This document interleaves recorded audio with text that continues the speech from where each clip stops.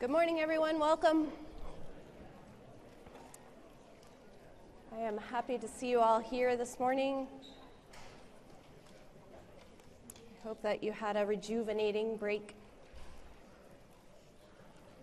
You can go ahead and get yourself settled and journals open to page 130. I know that green doesn't show up very well, so page 130 in your journal for today.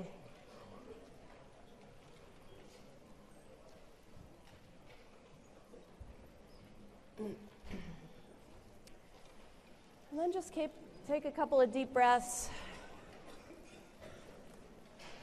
I know that I am finding a challenge in getting back into the flow today.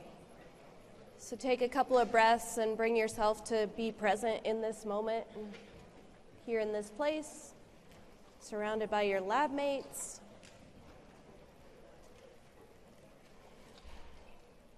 And then we'll get started. We'll start with a couple of announcements. As usual, we're coming toward the end, so a lot of these announcements relate to that. The first thing I want to do is talk about your action component for this week, week 14's action component.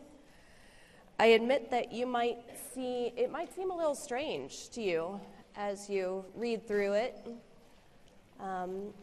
After today's class and after Wednesday's class, it might be more comfortable for you to try out something new. I'm guessing that it might be new for some of us, some of you. So just live your way into it. Just use all of your equipment when you go into the action component of this week 14. Today will be the last pack-back question of the semester, and next week we will have a make-up time for pack-back questions. If you've missed any over the course of the semester, you can go in and make those up if you choose to. TA conversations, the sign-up, if you have signed up on the clipboard, and you should look for an email from me, and then you'll sign up for a specific time and slot on a Google Doc. So find that email from me and sign up. We have slots open, lots of slots open tomorrow and moving forward. So for those of you who've already done that, thank you very much. We'll be starting those conversations today right after class. And then all through this week and all through next week. So please sign up for a time. We look forward to talking with you. When I say we, Autumn and I will be there, and we'll be ready to converse with you and your TAs if they come along. I got notification that the SRTEs are open for this class as well as for your TA class, the lab section. So the one that I look at, the one that is most important, is the one for BiSci 3. And I take those very seriously, the information that you give me on the SRTE. It goes to the biology department so they see what's happening for all of you in this class. And as I say, I take that information very seriously. But on the SRTE, it doesn't give you a lot of place for suggestions. It gives you place for comments, but it doesn't give you place for suggestions. And so I give this, because it matters so much to me, getting your feedback on how this class can be more powerful for students moving forward in the future. The final blog prompt is up. It's called Coach Us. And I really value your input. So I'm asking you, please, to do the SRTE and to do the blog prompt. Even if this is the only blog prompt that you do all semester, this is a place where you can suggest improvements. So pick an area, considering all the various elements of this class, the readings, the journals, the labs, the classes in this room, the Canvas site, the culture, the administration, the grading, the extra credit movies, all of those, whatever it is that comes up for you, pick one area that improvements could be made and offer your ideas how we do that. And the class just continues to get better and better because people that have sat in these seats have made suggestions and we've worked them into the class. and it's really valuable. So it's your opportunity to make change here. So that's available to you, the blog, and you can access that through Canvas. So then moving on to today's topic, the question of identity. It's a big one. Who am I? Such a big question, that wars get started over people and their identity and what is valuable to them, what they hold dear. And it's also a place where people come together around their identity. It's really a powerful thing.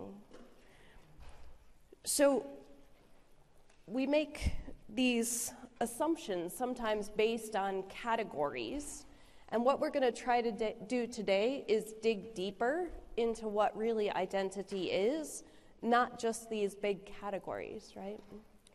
So I'd like you, on your page for today, I'd like you to write down the first two things that come to mind for you about who am I?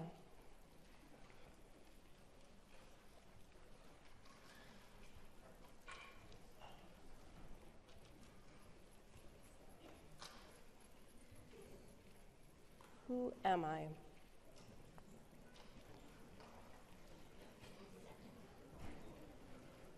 And once you have those two down, then take a quiet minute to yourself and dig a little bit deeper and come up with two more. Who am I?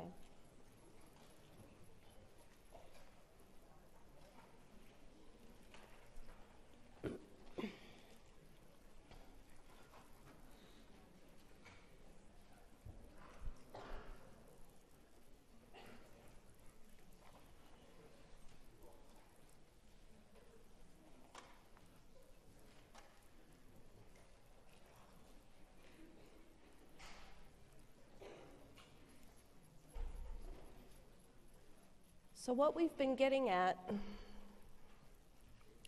this topic has run through this entire semester of this course.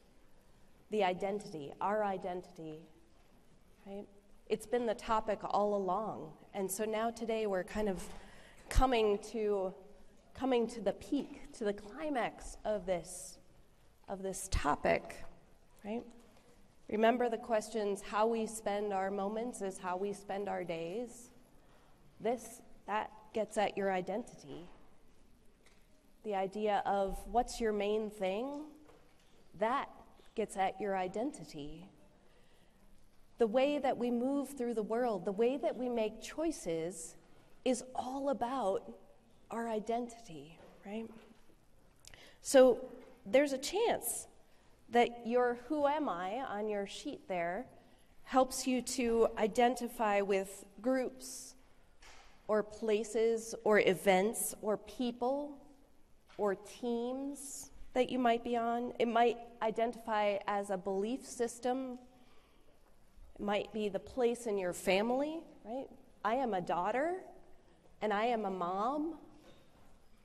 Those are places, those are things that I could look at as my identity. And yet there's something deeper that we're going to get at today. We're going to dig deeper into the root. So not just those broad categories, right, of those things, but we're going to dig into the who am I. So I would love to have a volunteer to sort of play with words with me, play with this idea of identity. Anybody who wants to volunteer? Excellent. Thanks. So what was one of the things on your list? I'm sorry, you put what? Hispanic? Okay, cool. Thank you. Yes, let's hand him a microphone just so we can. Yes.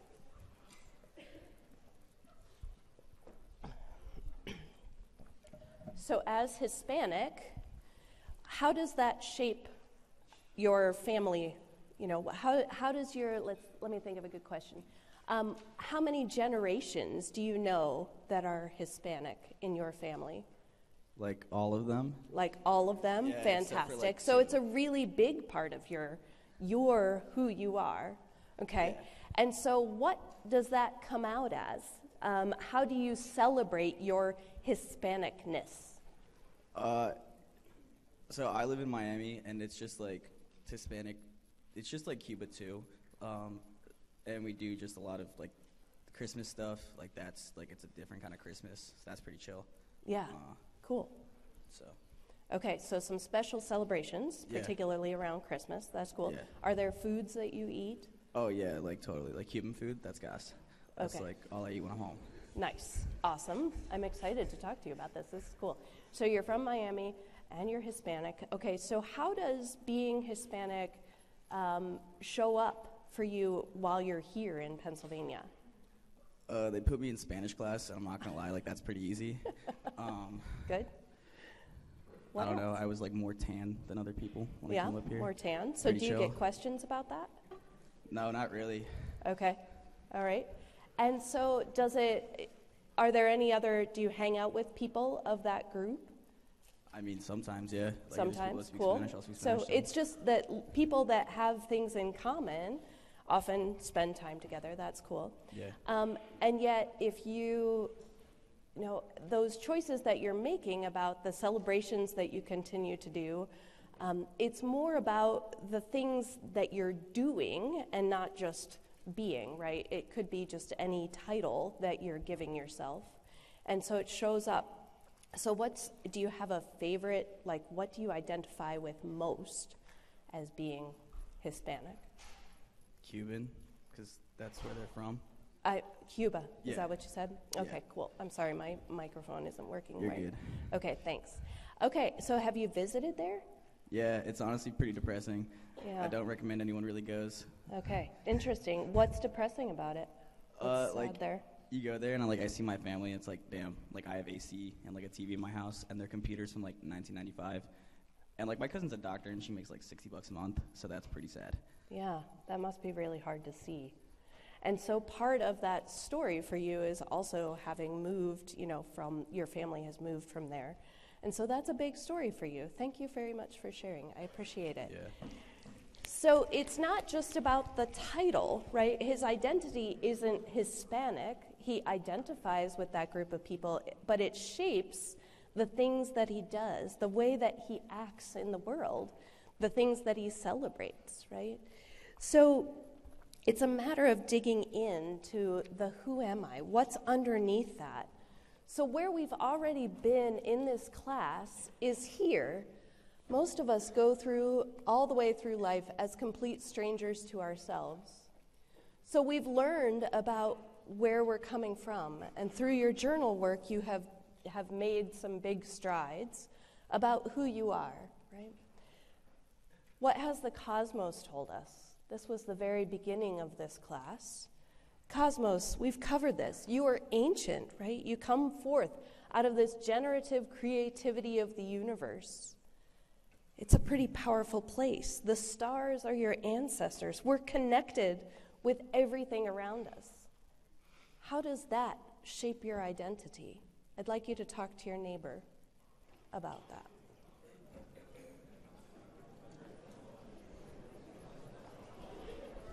Gotta ditch this one. Nope.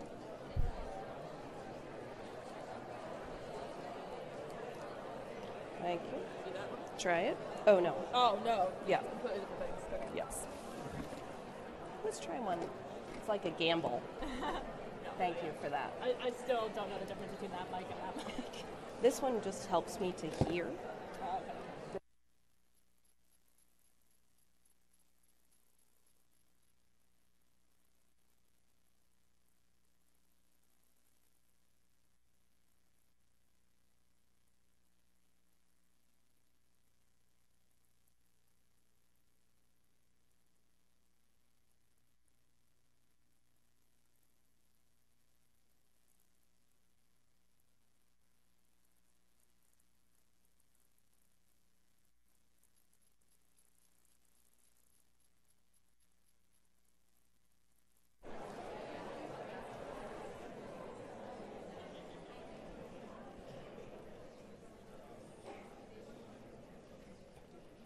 Would anybody like to speak to this?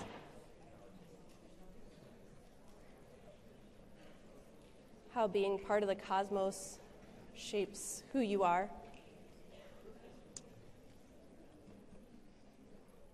Microphone's coming.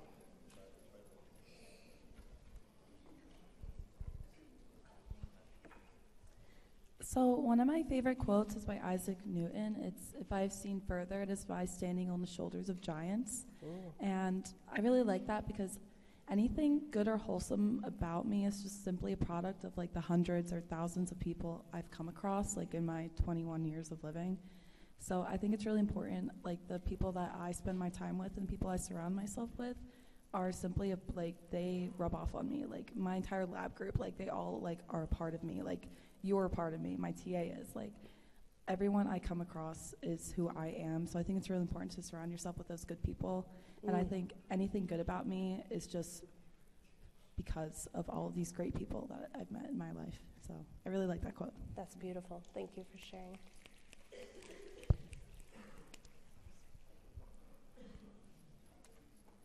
Anybody else want to speak to this? The idea of identifying with the cosmos?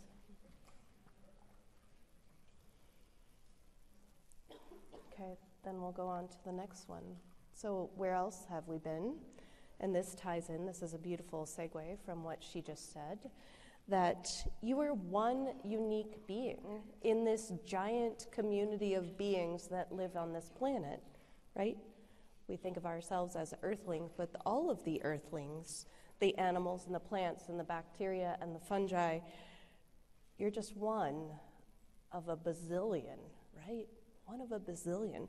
So when you think about the fact that no one has ever been like you, and no one will ever be like you again, how does that feel? That you are one unique being in the midst of all of this community that we're part of. So how does that shape your identity? Talk to your neighbor again.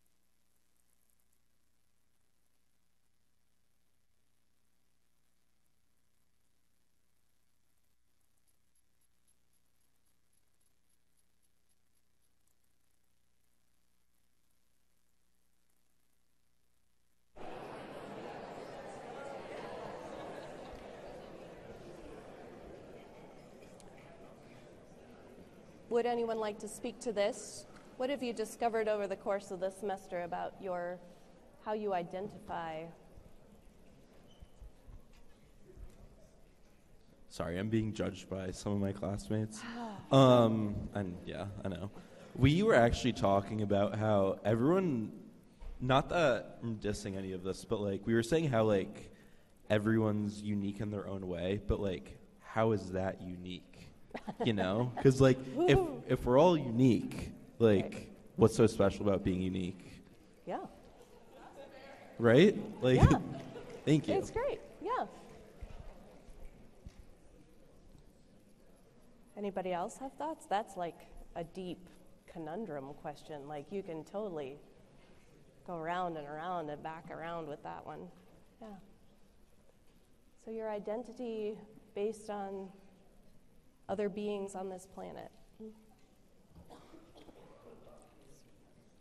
Something else that goes into it. So then what does culture tell you, right? What does our culture tell us, or what does it feel like they tell us? So think about that for a moment.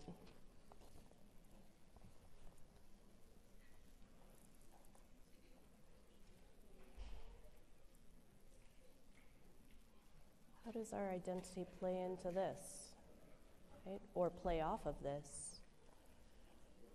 When we have these categories, right? These labels that we're put on us sometimes, or that we put on ourselves based on culture, it can be a really hard, challenging thing. So what I'm talking about is we're in a time of really dramatic culture shifts right now. We're moving through a passageway from one story into a new story. And yet, with these labels that we have put on ourselves or other people have put on us, we need to face the idea of stereotyping, right? And what's the idea of stereotype threat? So how does that impact us? Stereotype threat being this psychological phenomenon where an individual feels like they have to fit into a box, or that they have to be able to break out of that box. So here's an example. My son Isaac is 6'4". He is athletic, and yet he never played basketball in high school. But the number one question people ask him is, hey, dude, I bet you play basketball. You shoot hoops, right?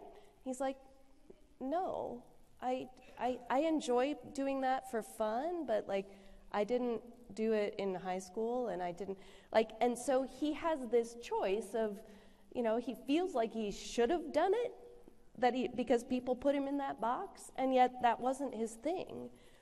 And so that feels like a very minor example. It becomes even more dramatic when we're talking about things like intelligence. People that are of different races are lower intelligence. They get put into that box. And so then they might feel pressure that they have to prove themselves to go outside of that box. So it happens with music, it happens with sports, it happens with academics, it happens with all kinds of different categories. And so, the idea that women are weaker in math and science, what do we do with that information? The idea that men can't show emotions because they're men, they have to be strong. Those are boxes that we're put into by our culture. And those things shape our identity and how we think about ourselves and how we think about other people. And so I'd like to show you an ecological identity project that someone did. This is from back in 2017, but I think it's such a beautiful example of what we're talking about here.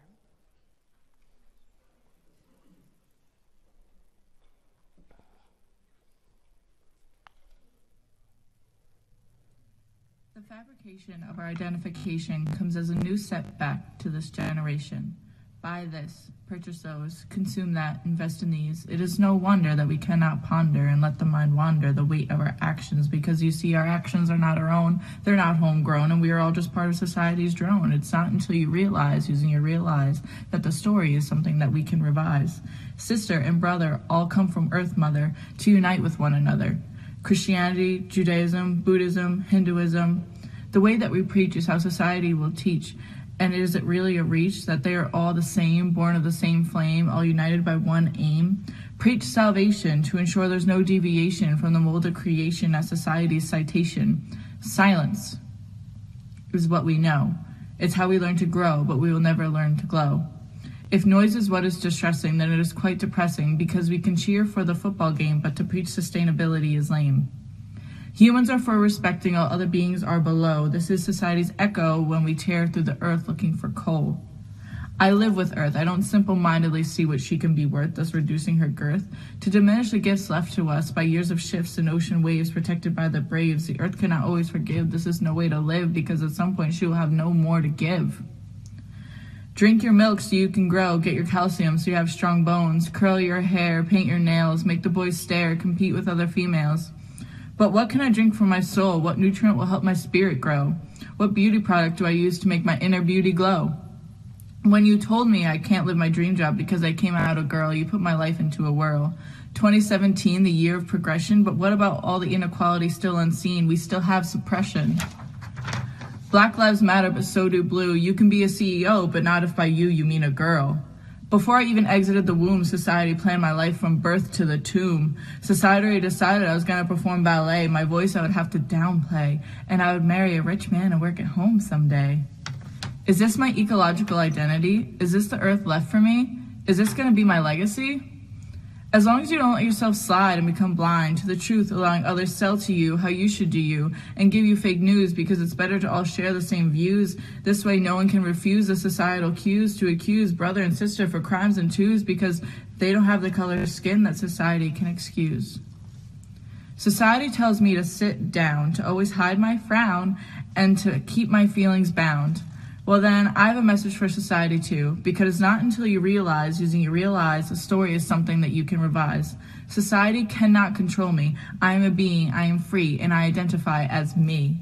Hide my pain, keep my opinions in vain, stay in society's lane. You're pretty, you're slender, you're tall, you're attractive. This is what society named me. Appearances is all that matters, it appears to be. But I cannot be claimed, and I will go to the grave before I'm shamed for not being what society named. I cannot be perfect, and I'll never be the same, and I'll never fit into society's main frame.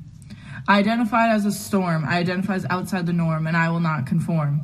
I am the wind in the trees, I am an ocean's breeze, I am the lake in winter you see freeze. I am no one's pawn, my presence cannot be withdrawn.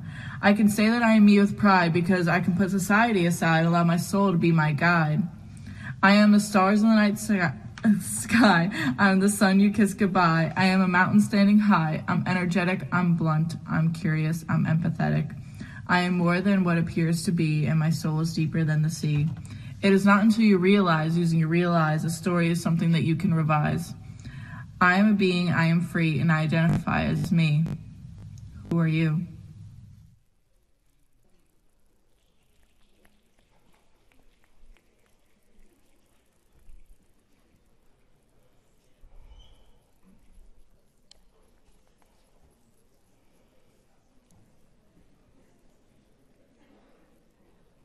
It's a lot.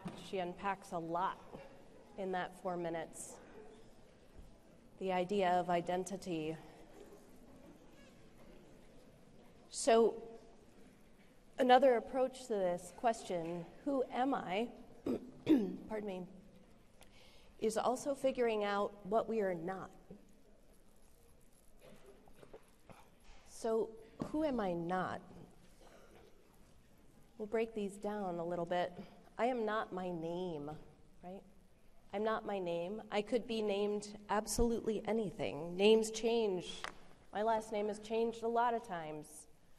Not something I'm proud of, but I've still been me the whole time, right? I'm not my name. It's not your true essence. My name has shaped my identity. Being a Jennifer in the midst of millions of Jennifers has been tricky for me. And so it has shaped a little bit about who I am, how I act in the world.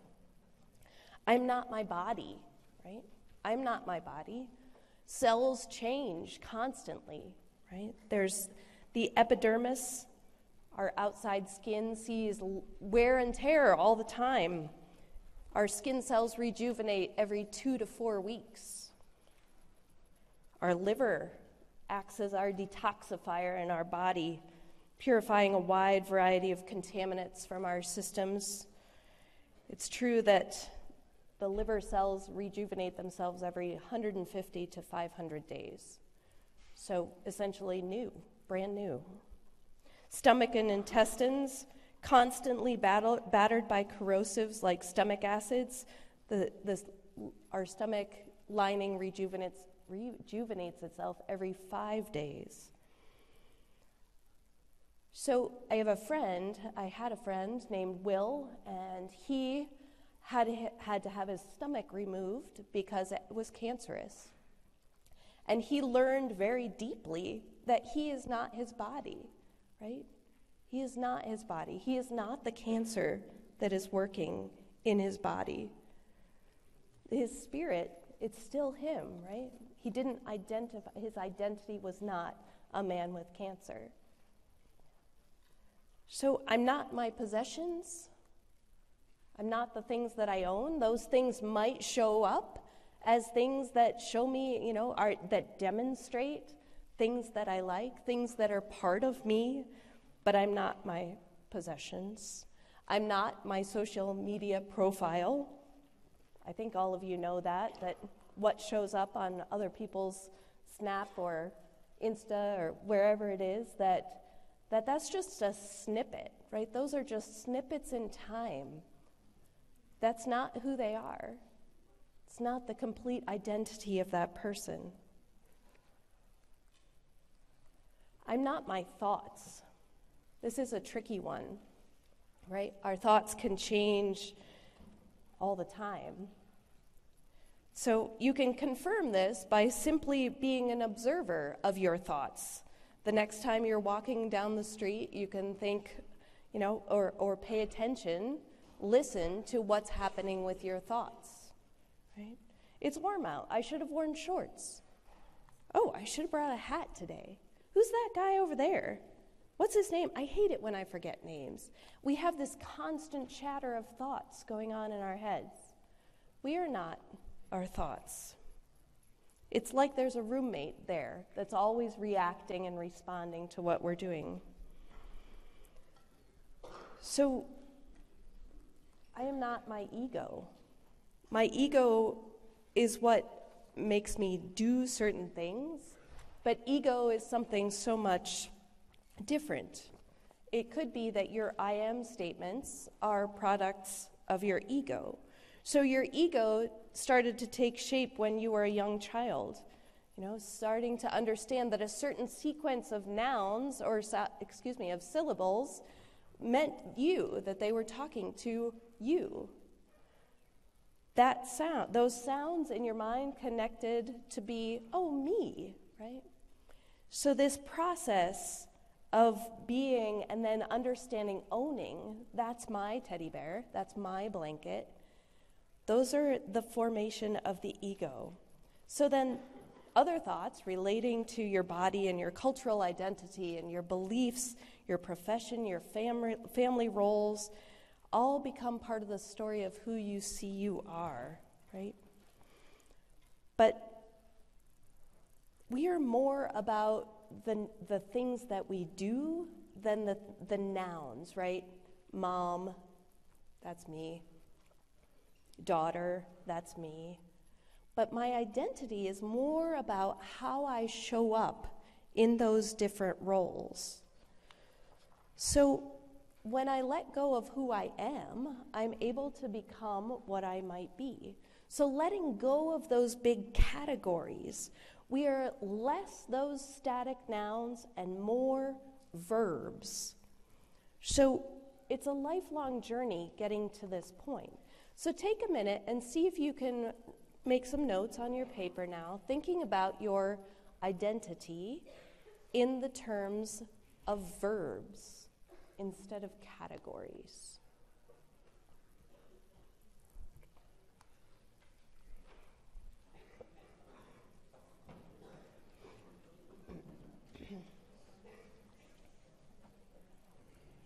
This is tricky. It can be tricky, thinking about breaking down what identity is.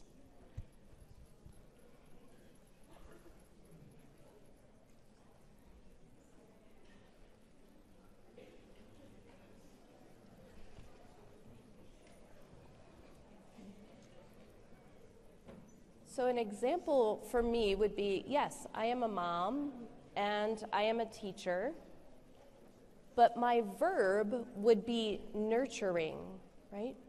I chose to be a teacher and I chose to be a mom because my identity is nurturing. That's something that I love to do. That's something that I'll never give up doing. Even when I retire and I'm no longer a teacher, I'll still be nurturing. So making those ideas into verbs. Do you have questions, thoughts, anything you'd like to share at this point?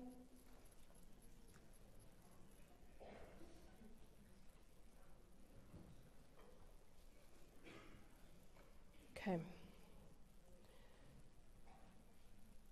So letting go of who we are to become what we might be. It's the hero's journey. You'll be talking more about this in your lab this week. So for your final course project, the ecological identity project, thinking about that identity. What are your verbs? What are you doing, right? First, you have to believe that you have one, that you have this connection to the ecos, to the world around you, the nature around you. The eco-identity, the larger story of who you are. And then you're going to express it creatively, right? We're going to be talking about creativity on Wednesday, digging into what that really is. But what I'll say for now is that we are all creative. It's part of our human identity to express ourselves. We have expressed ourselves for thousands of years in ways that are other than words.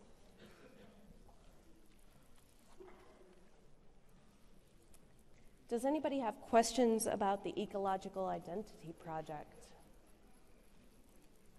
that might be helpful for everyone to hear?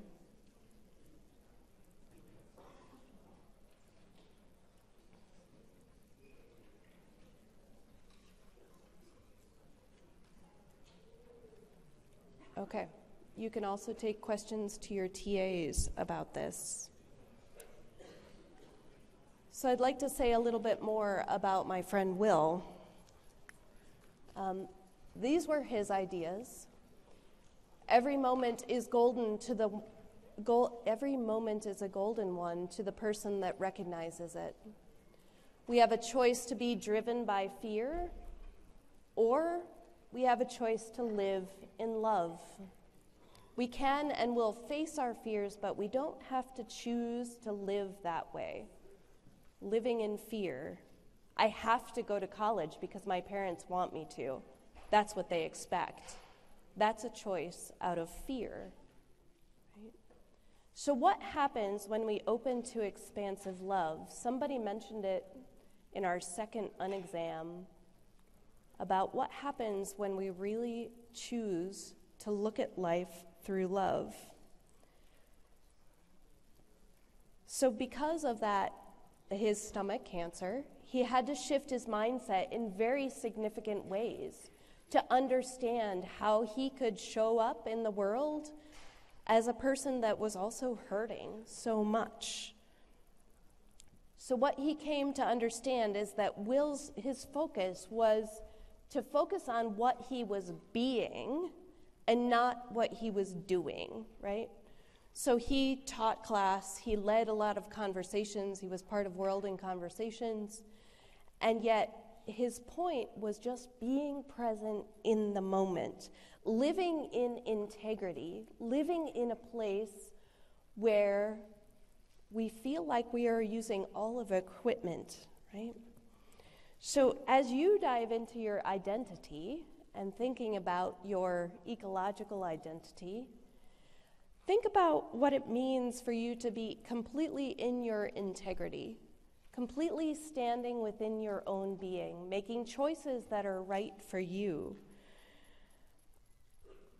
And so that's Will's message to the world, living in a place of expansive love, being in a place of expansive love, and seeing what can happen because of it.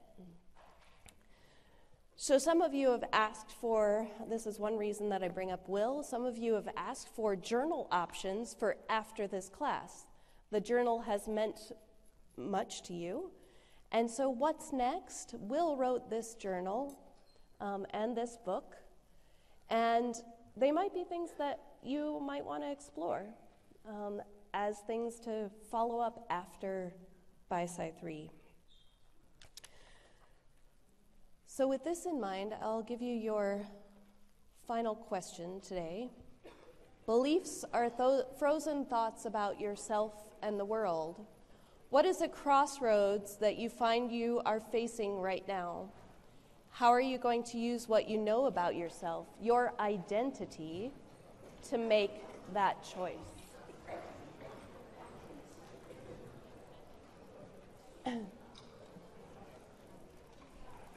Thank you. I hope that you have a beautiful day.